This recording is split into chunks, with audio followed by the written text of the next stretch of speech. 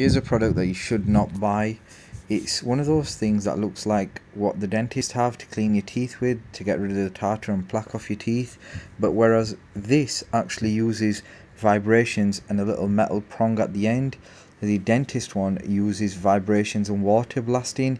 So this is completely different, and this can damage your teeth and chip away at it. Don't use it because it can damage your teeth. You want to get your teeth checked professionally by a dentist. This DIY stuff is not worth it, guys. This thing I decided to throw in the bin. It came with all these extra little things as well. Face value seems like a good idea, and yeah, you can get rid of plaque or do something with it, but trust me, this is not stuff that you want to be using if you're not a professional.